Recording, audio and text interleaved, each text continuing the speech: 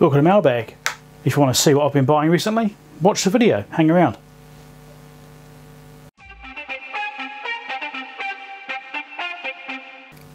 So this is annoying. I've recorded a whole bunch of footage. I got about 3/4 of the way through the mailbag and realised my microphone wasn't turned on, because I have to turn the thing on because it's got a switch on it. That was annoying. Anyway, so some of this package is already open, so I'm going to have to kind of pretend of a couple of things I haven't looked at yet. So we'll start again. Annoying, really annoying. Okay, so this one here. This is what I think are some fuses, little surface mount fuses. I think they might be 0402s. I'm not quite sure. It says 0402 on there, but I'm not quite sure. I think maybe that's 2 amp. You can see it? Maybe you can. So yeah, we'll chuck it on the bench and have a look at them up. Okay, so here's the little package of 0402 parts with these are, which I think are 2 amp fuses. These would be MacBook parts. Pretty sure that's what's in there. Not much to see there really. But anyway, I wanted to show you on the bench so you can see how small they are. Well, they're 042s, aren't they? You know. Okay, next thing. Obviously I've already opened this using my RAM knife. Still annoyed I didn't have the audio going. That's done. It's not the first time either. I've done it a few times now. So this is just some USB mini, USB micro cables. There's a shortish one there, got a couple of longer ones with the braided outer sleeving on them, and another one which is a bit longer, also braided outer sleeve.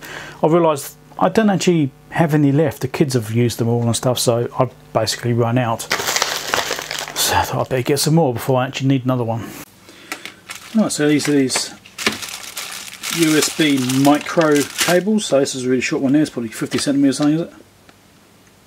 30 centimetre cable. Nothing that exciting there. Nice little short one. What's this one here? So 1.8 metre. Nice braided cable.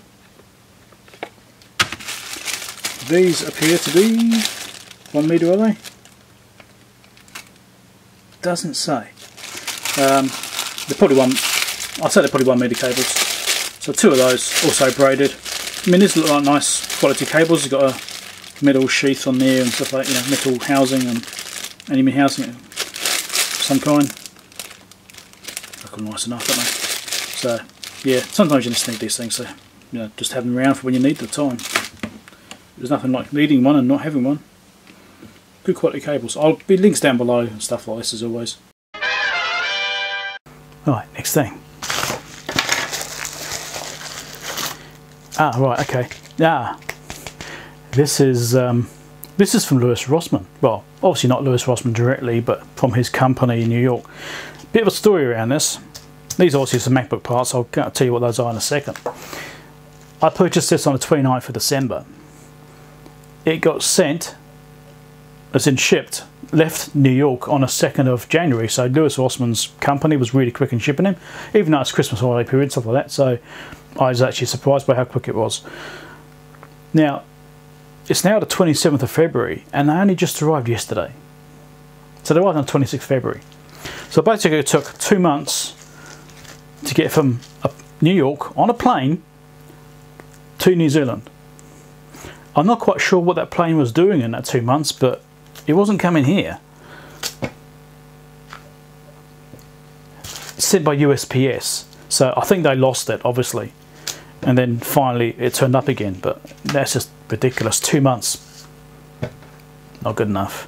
But obviously it's not Louis Rossmann's fault, it's the bloody shipping company. But hey, at least they got in the end. So what I've actually purchased here is a ISL 6259, 10 of those, and some PM6640. Obviously these are MacBook parts.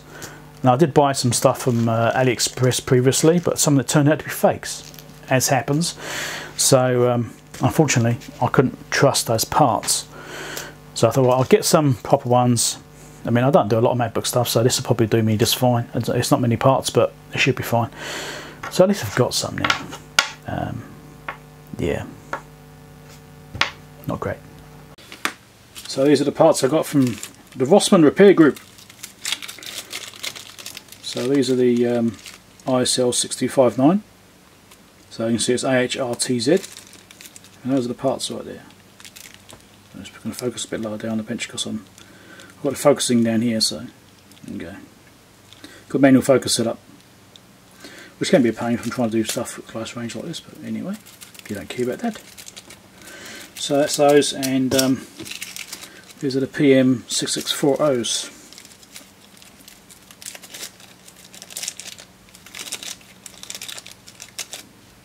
Come on.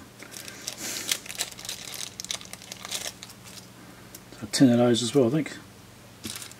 Yeah, 10 of those, and these are these parts, even smaller. So these are all like power control stuff. So another thing which I've already opened because of the microphone issue. Electrical surprise. Oh look! No. Yeah. So I've got some feet, rubber feet here, and some harder ones here. I don't know quite what these are. Some kind of polymer, some kind. I don't know. Probably PVC actually. Anyway, these little dot feet, self-adhesive, and these are square feet, rubber, also self-adhesive. I'll show you these on the bench anyway. But I needed these, the rubber ones, for my spectrum analyzer, my audio control SA3050, which had the feet missing from the back, so you couldn't stand it on this back end because it's got the connectors and stuff on the back sticking out. So these might be big enough, and they're smaller than I thought they were going to be. I might have ordered some other ones as well, can't remember. I think I probably did order more than one size actually. So these are probably for that anyway. Okay, so these are these feet. So let's look at the rubber ones first. I want to measure these. I've already got my digital caliper out. Digital vernier, when we call it. So let's just have a look first. Let's look at the height, because that's usually the most important thing. 6mm. Okay. And they are 12mm square, it looks like. Yep, 12mm square. So we'll see if those are big enough for my SSA. They may or may not be. Let's say self-adhesive, supposedly 3M. Looks alright. How many of those are there? 40 of those. Let's look at this one here.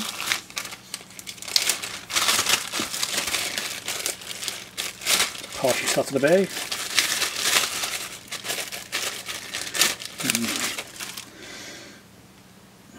It's rubbery. I don't know. I'm not quite sure what these are made from. Anyway, those will be thermoplastic rubber. These might be too. Might be. Anyway, so these are, let's try and get the corner one up easier. So there's about, say, 8mm round. Height is going to be about, I have to try and do it on the flat there actually. Yeah, it's about 2.5mm because you have to allow for thickness of the backing and stuff like that. So about 2.5mm high as well. So these are good for little projects, you know, little project boxes and stuff like that. Very handy for that kind of thing. And so I've got these for my SSA. I think they're big enough. So I've got my SSA just here, and I thought I'd just quickly eye it up. So that part there looks just okay. Now the thing that sticks up the most is that button there. It's actually not tall enough. It's not quite tall enough. Anyway, I measured it with my vernier as well, and the button sticks out 6.5mm. So yeah, I need to get some other ones. I think I did buy more than one type anyway. This may not be the ones I actually bought for this. I might have just bought these at the same time. I'm pretty sure I did buy some bigger ones like the ones already on here, because you can see the size comparison there is a bit of a difference. So I'm pretty sure I bought some that kind of size too. Alright, next thing. Let's see what this is.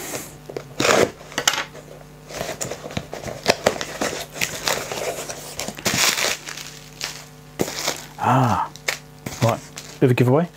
This may seem a little bit familiar to some of you if you can see that with the lighting reflecting on it. Oh, there we go, now I've broken it. 2? I remember buying 2. Oh, maybe I did, I don't know.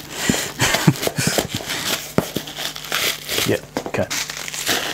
So this is basically a clock kit. Now I purchased one of these previously. You can see it there, hopefully. The issue was the shaft on it was actually too short. This is to replace one of my wife's. She has a clock for years, since before I met her, and the clock failed on it. And I did buy one of these previously, but the shaft was about 5mm shorter, It wasn't quite long enough. I managed to find these other ones that I don't have the right hands on them, different styling, but I'll show you on the bench in a minute anyway. These should do the job. I don't know, I've got two. Sure, maybe I don't know why I buy two, I need one. It's a mystery. I really don't know. Okay, so here's the clocks. Now, so I'm still puzzled about why I've got two. I'm pretty sure I've only bought one. I don't know, it's a bit odd. Maybe it's two different hand styles, maybe that's what it was. No, they're both the same. I don't know, I'm confused by that. Anyway, so just standard clock mechanism, nothing that exciting about that. So it's just a longer shaft. I think these were 20, I think these are 22mm or something like that, I think, something like that. There'll be links down below for these anyway if you're interested in these things. These are pretty cheap things, not that expensive to get. Basically you have they work by having these collars. So you've got two collars which hands go onto, and then in the centre there's a pin which the second hand goes onto. So you've got, I think it's going to be hours, minutes and seconds in that sequence there. So just push over. Just slide onto those and that's it. So if you ever want to make a clock, you know, if you want to do some kind of custom thing, you can make a nice front for it and make it look all nice and whatever style you want. And you know, maybe you want to do a cartoon or something, I don't know. Maybe kids want to use it for projects. But you can make a little clock. It's pretty easy. So yeah, again, the links for these down below. At least now I can fix my wife's clock, so she should be happy. Always got to keep your wife happy. Just ask her. Okay, last thing. Biggest box for last. Even a nice big box. Oh, maybe they don't like a big box. Anyway.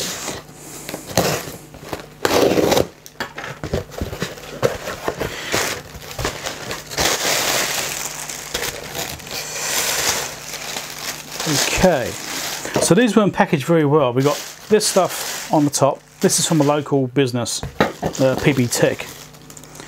So you got all that on the top, and we've got two drives sitting on the box, and this box is rattling around. So they haven't actually done a very good job of packing these. They should be like bubble wrapped. You know, this just, I'm not impressed by that. You know, this doesn't work unless you wrap it completely in it. Just putting some on top doesn't protect the bottom of the box. Anyway, ranting, packaging. So we've got some software for them, whatever. Now these are some LG DVD drives, or DVD writers, fairly new as well, October last year manufacture. So I've got my Mac Pro over there has got dual DVD drives. The top one's actually a Blu-ray disc, Blu-ray writer, and the bottom one is a DVD, and that one's playing up. I think it's actually, yeah, it's quite old, that one. I think it's an older version of this particular drive, so I'm going to replace in that drive one of these. I'll probably do a video on it actually. You want to swap it out? What do you reckon? Sounds like a plan? I think so. So make sure you share the video if anyone's interested in this sort of stuff too. Okay, so these are these LG DVD drives, DVD writers, in disc apparently. I don't know.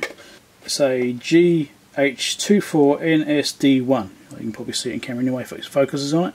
Fairly cheap. This is like, how can I say? These things are like $30 New Zealand now. $30 for a DVD writer. It's just incredible. So the price has come down a lot. I mean, last time I bought one of these, it was like $100. So it's incredible. But then I don't know what the longevity is like. There was basically a choice of one. I think, no, there was an Asus one as well actually. There was Asus, but that was sort of $50 I think it was. So this is like the cheapest DVD writer I could find, to be honest. And yeah, we'll see how it goes. I'll do a video on this and I'll replace my Mac Pro one. It won't be a very big video, it's pretty easy to replace the drives in that. But I'll do a video showing how to do it. And I'll replace the drive that's in there, which is faulty, and put one of these in. So I've got one, I don't actually need one right now. So the other one's a spare. So I thought, well, it's going to go again eventually. They always do. They always fail eventually. So I've got another one. So this can sit in my spare parts bin, and when the time comes I can drop this in. It might not be my computer, it might be somebody else's computer, but At least I'll have one, because who knows how long it's going to be before you can't get these things anymore, because discs are sort of going out, aren't they? They're gradually being phased out a little bit. They're not as popular as they used to be. Get them while you can, I suppose. So thanks a lot to my Patreon supporters who help to support my channel. I've only got a small number of Patrons, so if you're interested in helping to support the channel and helping to buy more items or Mailbag or whatever I have to be working on, then please check out the links below for the Patreons, and I really appreciate the support. So thank you very much to those people. You'll see credits at the end of the video showing who's currently supporting me. If you want to share the video, please do. Social media, you know, Twitter, wherever you want to put it, Facebook, please do. Some people might be interested in these things. Thank you very much for watching. Subscribe if you're not already subscribed. Click on the bell icon. As you probably sort of graphic whizzing around somewhere, probably whiz it around over here, like no, there. Yeah, just follow that graphic and do what it says. And I'm sure I'm forgetting something. I don't know. So anyway, thanks for watching. Catch you later. See you next time. Oh, that's not forgetting. Put comments down below. I like to hear feedback and comments and have conversations with people in the comments. I don't like it to be one-sided, so please do put comments down below. I like to hear what you have to say. Thanks a lot.